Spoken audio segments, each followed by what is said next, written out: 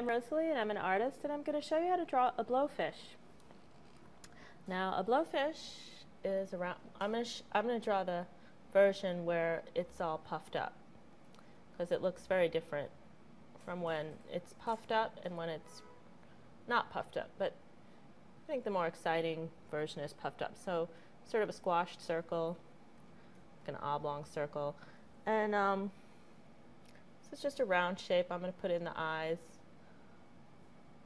just round circles.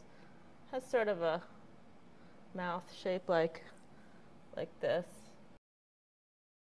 usually, and has little fins sort of high up, and you might be able to see the tail a little bit in this angle. And then you just draw the spikes in, and all around the outline just make these cone shaped spikes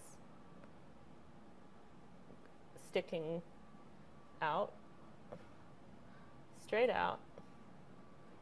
They're sort of like tapered little spikes all over.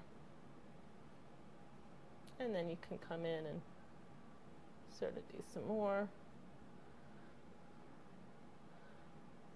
just to show the texture of the blowfish, which is covered with spikes that stick straight out. And you can draw the top of the water if you want, just to give him some location. And that's how I draw a blowfish.